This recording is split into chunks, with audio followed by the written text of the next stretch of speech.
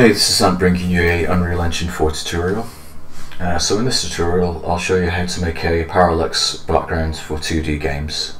The tutorial will be done over 3 videos and this is part 1. So let's go into it. So the first thing we need to do is create a material with a parameter that can change the offset value.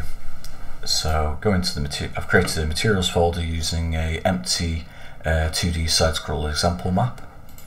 So we're just going to right click in here, go to materials and textures, material, and I'm going to call that parallax material. Double click to open it. We can just quickly, don't dock it just yet. So in this tutorial I've got a standard mountains background, which is a TGA file, and it's had the Paper 2D settings applied to it. So sprite actions, apply Paper 2D texture settings. That triggers the, so it shows the alpha channel. Drag and drop it into there, and now we can dock it.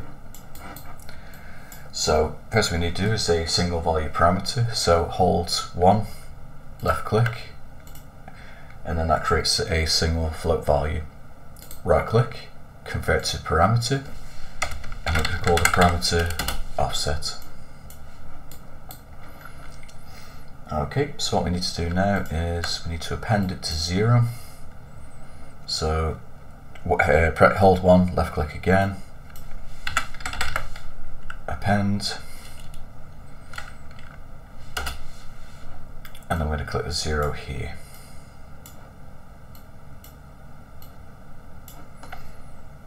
Next thing we need is texture coordinate.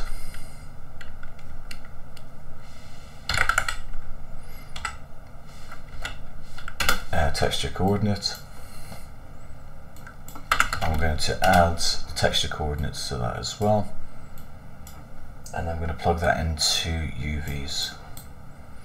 Now for the material, we just need to use the emissive and the opacity. So if you left click on the parallax material, go into shading model, you want that to be unlit, and as for the blend mode, you want that to be translucent.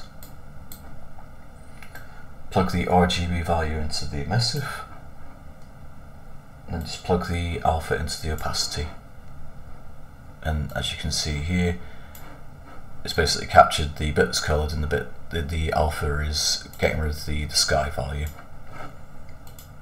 Hit apply, hit save, and that's that basic material ready to be set up. Next thing we need to do is we need to set up a camera actor. So what I'm going to do is I'm going to create a new content folder. I'm just going to call that camera, double click to go into it, and then what I'm going to do is I'm going to right click in here, I'm going to get a blueprint class, I'm going to choose actor, and I'm going to call that parallax camera.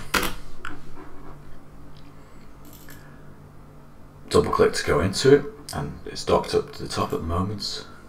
So while we're in here, I'm just going to put save on compile on success only to save having to keep clicking save. So inside this blueprint we want to add a camera. So type camera, we'll keep that the same. And next thing we need to do is we need to add a plane. So as you can see, the plane's in the wrong place. So what I'm going to quickly do is I'm going to move that plane to 270. That was just the values that I had before. And then what I'm going to also do now is I'm just going to change the rotation as well. So it's going to be 90 degrees on the X, and it's going to be 90 degrees on the Z.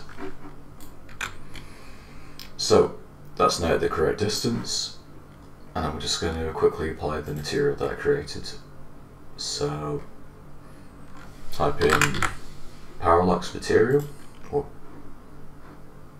and as you can see, it's now appeared in the scene, but the scale looks a bit off compared to the actual image. So we just need to set the scale values up. So for experimentation, I decided that the best scale for me would be 15 and 7.5.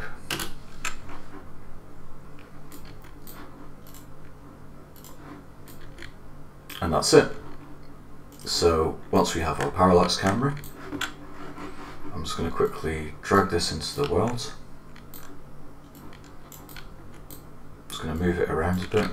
I'm going to rotate it 90 degrees. There we go. I'm just going to move it here so the background is behind the player character. Okay, so that's the camera actor setup. So in part 2 we'll go over how to create the code so that the parallax effect happens. So I'll see you in part 2.